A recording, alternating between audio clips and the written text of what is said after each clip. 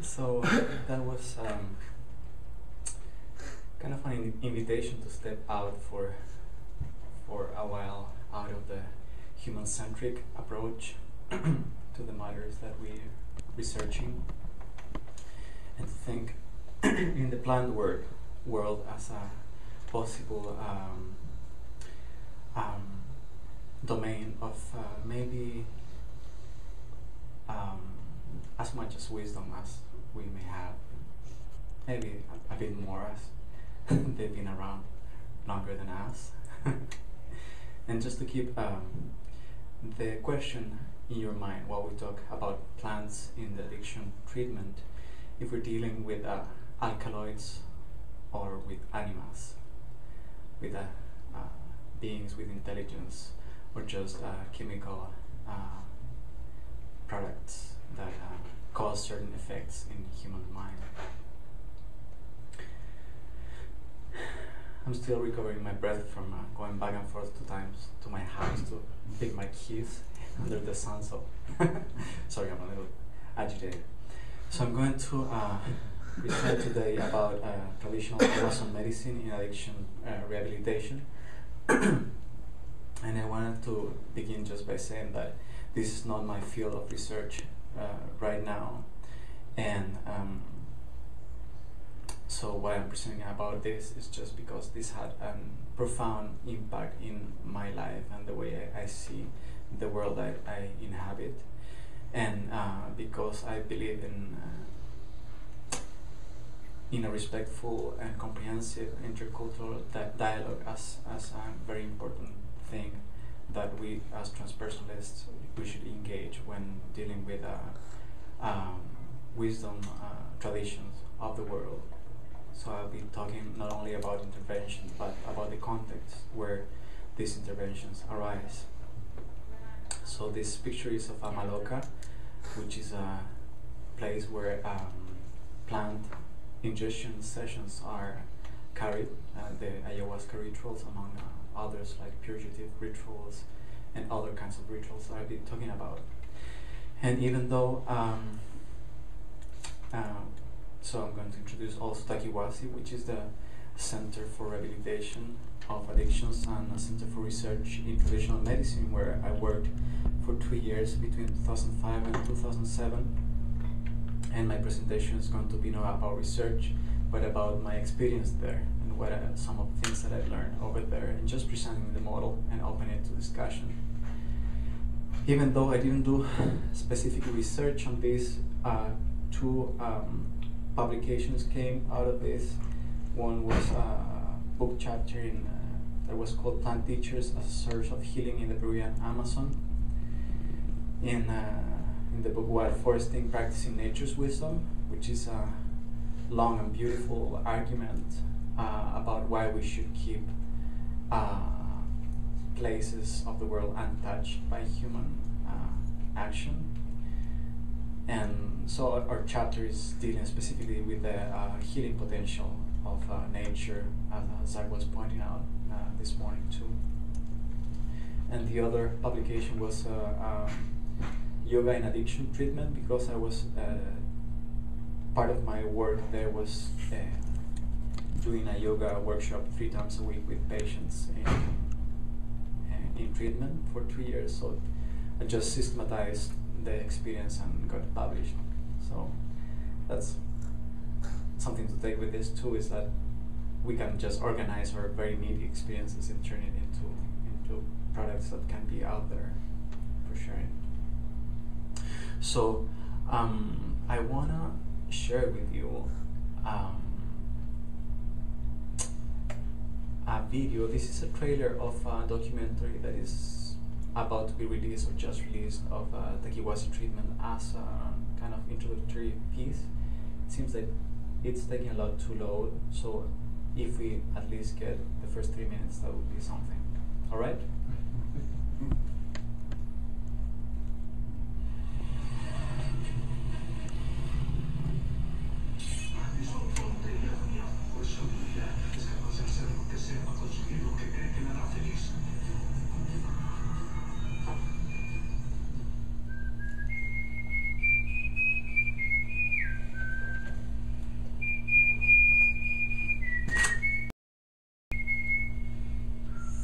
I have many habits, many different drugs,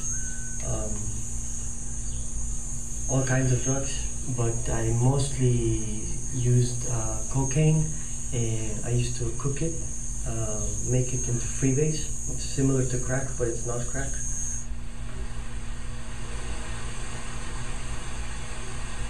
I wasn't taking LSD just for fun at first.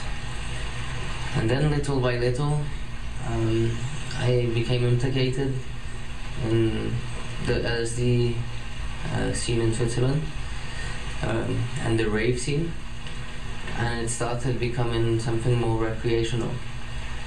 I got to a point where I was using it once a week.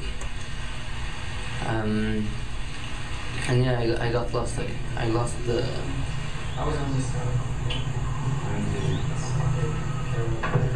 J'avais été dans des centres en psychiatrie pour essayer de me soigner, mais je voyais que ça avançait pas. Pour moi, j'avais pas l'impression d'avancer. Des médicaments, dans cet état-là, des choses qui nous met dans des états de fatigue ou qui nous ensuite, ça nous sort pas de nos problèmes, ça nous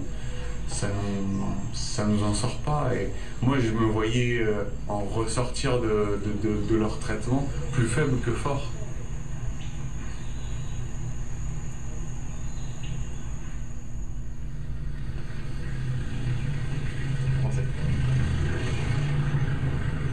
Le Centre Takiwasi est un centre qui est destiné à essayer de faire une conjonction, une articulation entre les apports de médecine traditionnelle, amazonienne surtout, et la psychothérapie occidentale pour élaborer un protocole thérapeutique.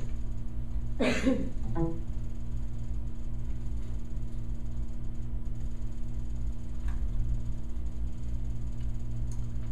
think that's what we have. The review gives an idea of the ecological context and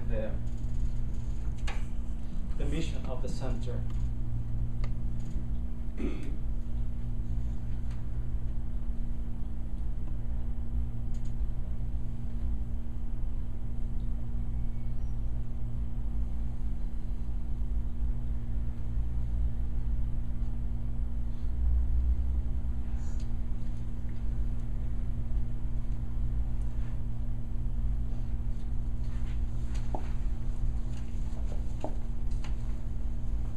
Right, so Takiwasi is located in the high Peruvian Amazon.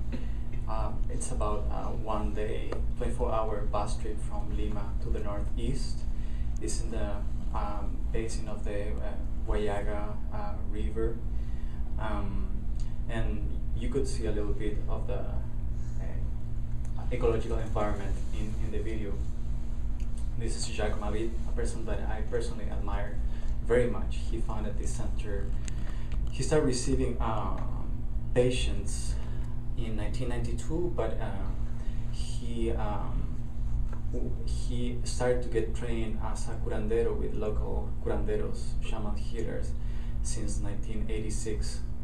And before that, he's been going in different parts of the world, looking for different ways of treating diseases, not just addictions. Actually, he didn't want to deal with addicts, but the vision of working with addicts kept coming in his ayahuasca sessions, and he kind of resisted a lot, and finally said, okay. And that's how the center started receiving patients in 1992, and now I think it's more than 1,000 patients that the center has received for a treatment that goes from 9 to 12 months. So Takiwasi is located in the outskirts of Tarapoto. It's a kind of commercial town that is surrounded by agricultural activities as production of coffee beans, rice, tropical fruit, and tobacco, and most notably for production of coca leaves, and base paste, and cocaine, especially in the 80s and 90s. So most of the cocaine that was produced there was exported to the United States, and the in-between product of that process is base paste, which is very highly toxic neurotoxic and very cheap to get in Tarapoto. So many kids got addicted with basic taste in the process of producing cocaine for the States over 20, 30 years. This was worsened by the politics of wars on drugs, which not only hasn't given any positive results over 25 years, and that's why it's been highly questioned in the later years in South America, but it has made crime linked to narco traffic like skyrocket, like for decades now. So I'm going to talk a little bit about the model of treatment that Takiwasi uses. A centerpiece is the access to modified states of consciousness in a specific context protected by local tradition for the treatment of addictions. In the way that Takiwasi understands addiction is that not only every human being, but every being, whenever possible, modify their consciousness. And I saw it many times with butterflies, for instance, just getting drunk on fermented mango in the Peruvian Amazon. They were just stoned. They stick their tongue in the fermented mango. You could grab them, leave them down. They won't realize. But humans are fascinated, particularly in amplifying our understanding of what reality is and what we really are.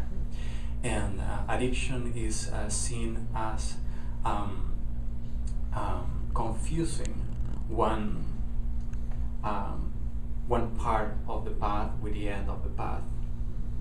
There is a hole in the center of the human being, as we say in Takiwasi, that the addicted person tries to fill with drug, but that hole is never filled. And maybe in a theistic tradition, we could talk about a God-shaped void in the center, or just a thirst for mystery and meaning. I want to highlight the context because after being exposed as a therapist, I was part of the clinical team, and I had to undergo the whole plant treatment several times. So I have to do purgative plants 40 times, at least ayahuasca sessions about 60 times, and so on. And one thing that is really clear for me is that ritual is not an aesthetic process, but it's a very kind of logical and precise procedure to protect the energetic body of the people that are involved in the ritual. And you need competent guides to do that. So I would never do something like this in a context that I'm not sure that it's guided by an adequate guide. The center is operated by licensed professionals, and the treatment is voluntary. People were not accepted. Were not willing to be treated, and unlike other communities to treat addictions, it was run by professionals, and some others is like ex-addicts treating other addicts, at least in South America. Minimal or no use of manufactured pharmaceutical or over-the-counter medication, so people that arrive there with a prescribed medication for any reasons, as we were a team of six psychologists, 3 healers, curanderos, and 2 medical doctors that were also curanderos, we were able to decrease the amount of medicine that people were taking and start using plant medicine, and that worked very well. So in the first months of the treatment, people were not only detoxified from the drugs that they were addicted to, but also from the pharmaceutical drugs that the body was getting all sorts of side effects, as we all know. Of course, it uses the traditional Amazon medicine, and I'm going to focus on that in this presentation. There is an integral view of the person, body, mind, and spirit, inserted in a cultural and social context. There is, we were looking for the autonomy of the patient when leaving the treatment. Many treatment models replace one sort of dependence to a healthier sort of dependence. on God, on an institution, on something else, and the access to spiritual experiences in a context that would give spiritual meaning was hypothesized to fill that void, and so that the person would be able to sustain themselves and their health in the long run. So it searches for a strong intrinsic motivation from the patient. It's a hard treatment. I mean, taking plants is hard work. It's not, doesn't fit any kind of romantic visions of getting high and finding yourself. And I mean, that happens, but it's not a pleasant process.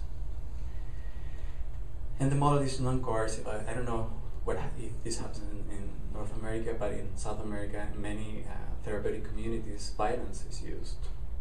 Like when somebody is relapsed or did something wrong, they do things like putting them in the circle and shout insults and stuff like that. Mm-hmm. Is that familiar at all? It used to be. Used to be. I think it's declining over there too. The sacred use of plants is not equal to substituting drugs, and by taking plants in for 2 years, I can say that for sure. Like the more you take, the less you want to take it. So it's really a sacrifice to go and do it, because the flavor is very disgusting. It's facing very shadowy aspects of yourself. It's hard work. And Takiwasi doesn't use a hierarchical model of sobriety, so like kind of patients that are 5 or 7 months in the treatment are not in a hierarchical position to the ones that are just started. And abstinence is not the goal of the treatment. Like, I mean, if people remain abstinent of consuming drugs, it's kind of a partial success for this model. But finding the meaning of life at a deeper level, that's the place where the center is aiming for. And there are 3 main axes for the treatment, and we have the ergotherapy work. The ergotherapy, which is all sorts of communal activities, maintenance of the center, cooking and whatnot, that is therapeutically oriented. I'm going to talk a little bit about that. There were many psychotherapeutic interventions, individual therapy, group therapy, creative expression, dream work, post-ayahuasca sessions, and the third axis is the use of plants, and mainly the purges, which are plants to detoxify the organism and also the psyche, because each different purgative plants, and we use about 15 different plants, work in different levels of cleansing.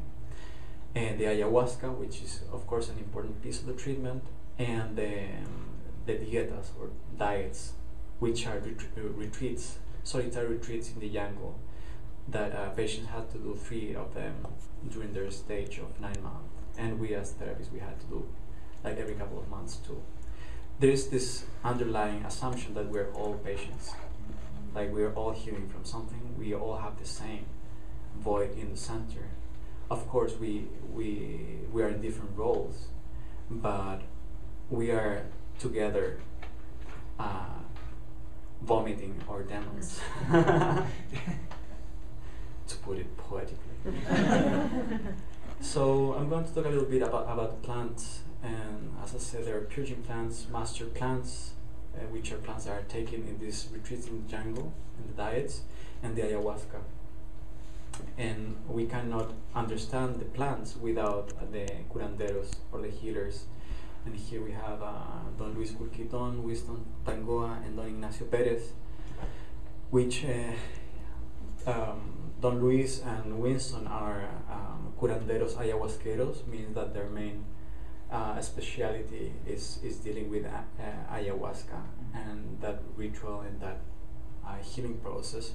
And Don Ignacio Perez is perfumero and tabaquero and icarero, which means that he worked with perfumes, with tobacco, and with icaros, which are songs.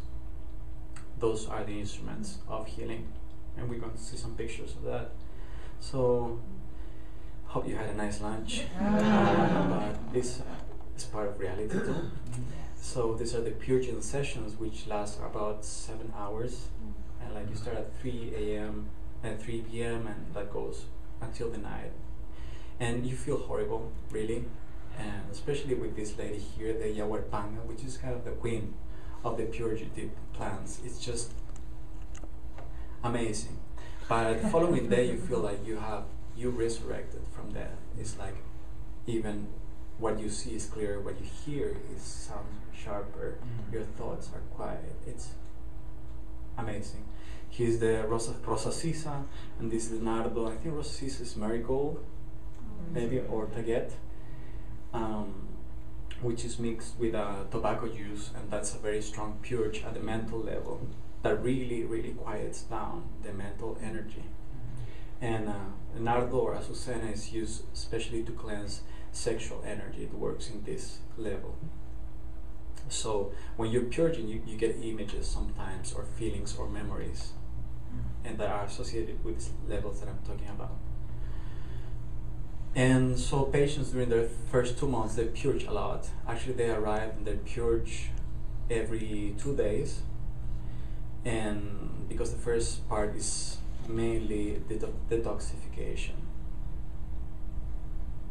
Very interesting. I think we were talking about this a couple of days ago with Olga, but smells of the body, of even substances that people have ingested up to 10 to 15 years ago and they haven't consumed anymore, arise in the purgative sessions. It's like the quality of the experience gets stored at a molecular level that is even other people can perceive by just smelling the body or the vomit. This is the preparation of ayahuasca, which is also a ritualized process. People cannot get close to where the preparation is done, and the person that cuts the plant is in a sexual abstinence, and there is a healer that comes and sings a couple of times a day while the plant is prepared. And the preparation, the ayahuasca concoction that we can see over there that boils for about 12 hours, it's a mixture, actually. It's a mixture of the ayahuasca vine, or Banistheropsis capi, which is a vine that grows in all the Amazon basin area. And it's a mix of this and the chacruna, or Psychotria viridis, which is a plant that in this, how do you call this in English? Like little pots? But yeah, here it stores dimethyltryptamine, DMT, that I think, yeah, I have this slide to explain a little bit better this. Chacruna alone or ayahuasca vine alone wouldn't produce the effect that both things together produce. And as you can imagine, it's not that in the Amazon jungle there's not a chacruna bush right next to an ayahuasca vine, like growing together, like very orderly. Actually, they grow at different altitudes. So it's still a mystery how people found out that this very specific combination could produce this amazingly special concoction. Why they have to be together, if we wanted to reduce this a little bit to chemistry, the ayahuasca vine has alkaloids like carbolines, amines, and harmalines structure that functions as inhibitors of the monoamine oxidase. You say that in English? Monoamine oxidase. And these inhibitors of the monoamine oxidase prevent tryptamine to be metabolized when you ingest it orally.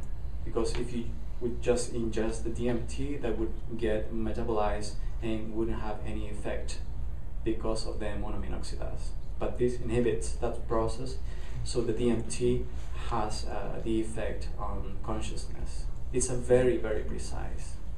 So trial and error, probably not.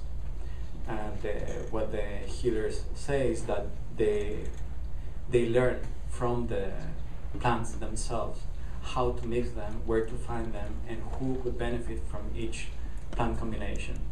And they get these messages in the diets, which are not 8 days long like we do or the patients do, but these are 3 months, 6 months in isolation in the forest, taking master plants, in sexual abstinence, not having sugar or salt, and many other restrictions that I will talk about in a minute.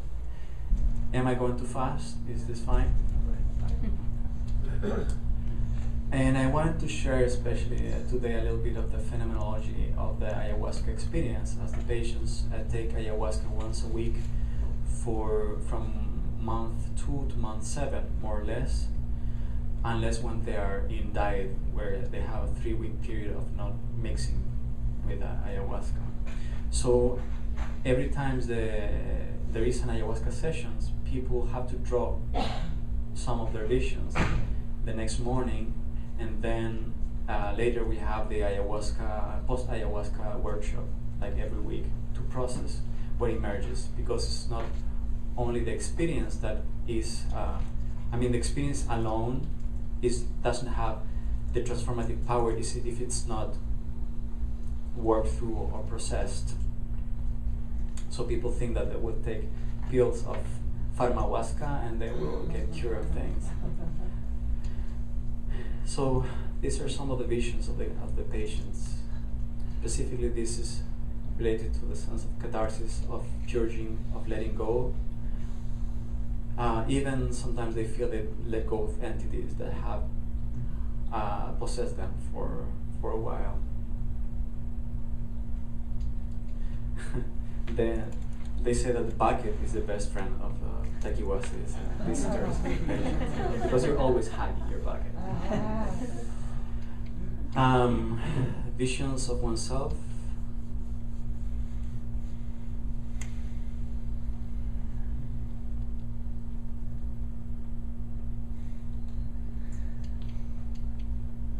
Visions about addiction.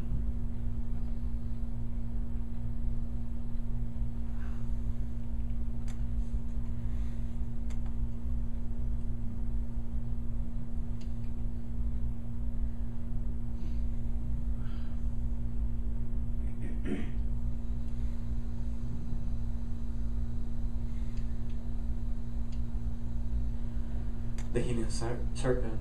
The serpent appears a lot in the phenomenology of the ayahuasca experience as a medicatrix force, a healing power.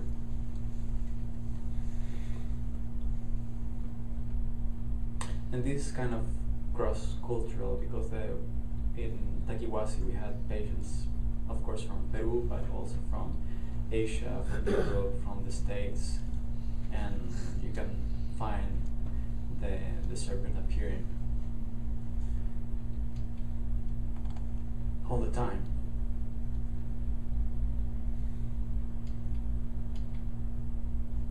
Finding existential meaning. So it's not all suffering, fortunately. But both ends are related in the ayahuasca session. You usually have to look deeply in what needs to be seen and healed to access meaning or possibility.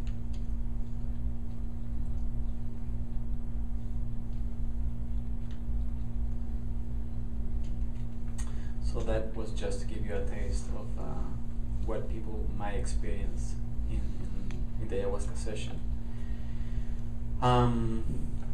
This is the diet. I managed to sneak in a photo camera for this, my second diet.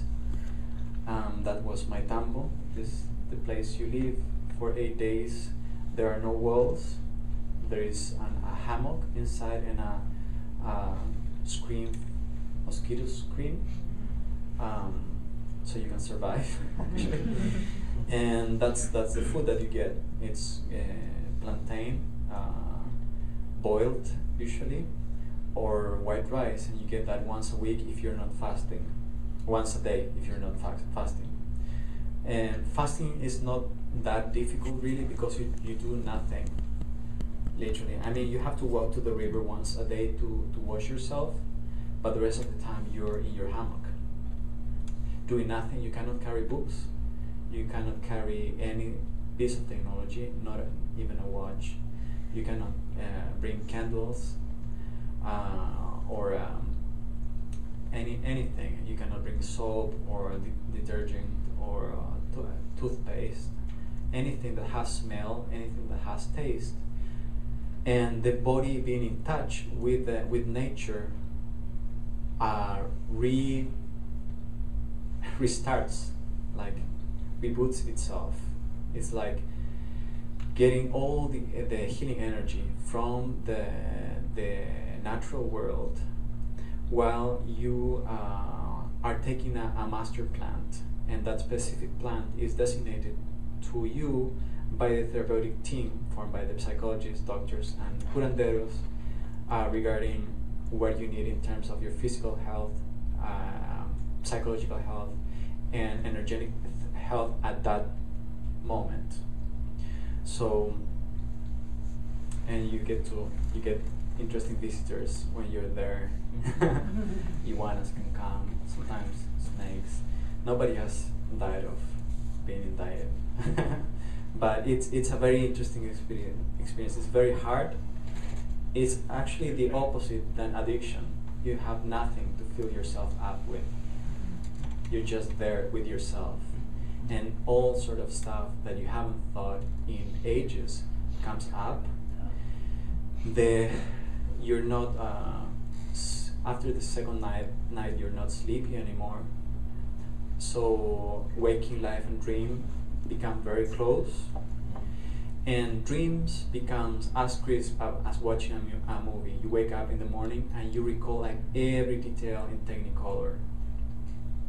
Interesting what happens when you're not overstimulated, as Zach described in the morning. So it's a process of isolation, no ingestion of salt, sugars, or fats. This is supposed to open the energetic body. When you don't take salt, you don't take sugar, your energetic body opens to the healing forces of nature, and anything that needs to go out goes out too. There is a daily ingestion of a master plant. The only person that can visit you in the forest is the healer that brings you the plant, and also the psychologist, like me and others. We would visit every other day to check in, and we as visitors, even we were only half an hour, 40 minutes with them, we had to be in sexual abstinence. We had to avoid certain foods before going there because that could cross the diet, like affect the process. And so the diet has cleansing physical effects, centering psychological effects, spontaneous meditative states, dream stimulation followed by insights and intense memory recall.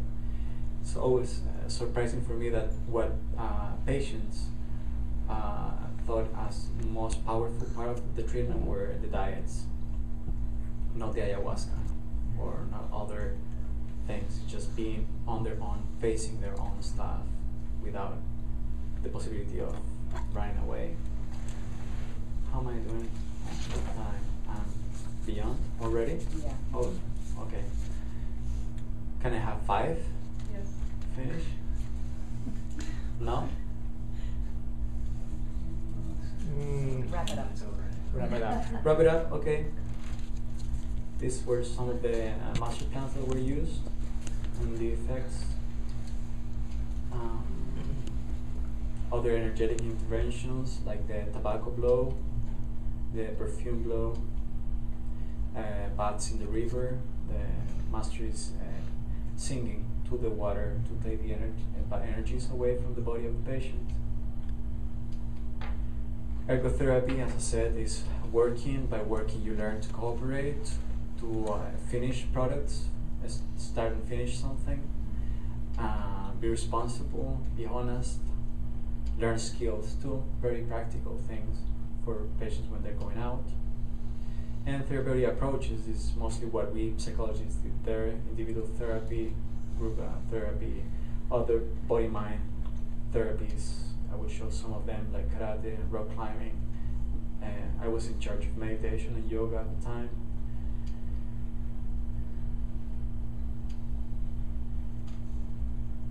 I'm really going fast now. Some other rituals, even a patient getting married, the yoga workshop, fancy yoga mats, eh? So, just to sum up the results from people that finish the treatment, they recover in 67% of the case, which compared to the conventional, with this kind of patients, these are patients that have been in addiction for 15 years, average with multiple drugs. So the comparison with the conventional treatment is like 15 to 20% recovery, so 67 is pretty good. Level 2 means sometimes consume drugs and the unstable jobs and kind of life not really coming together yet, and 18% that we just don't know, or they're kind of fully relapsed. And this is one of the patients. He authorized me to share this picture, but please don't make a zoom.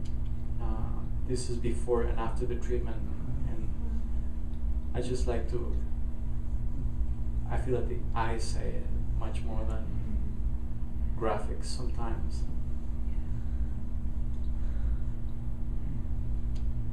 Thank you.